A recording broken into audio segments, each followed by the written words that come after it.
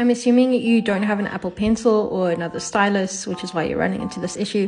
So if you want to be able to paint with your finger, you can go to Actions and go to your Preferences. Under Gesture Control and General, you can say Enable 3D Painting with Finger and just turn that on. Press Done. And then you can paint with your finger.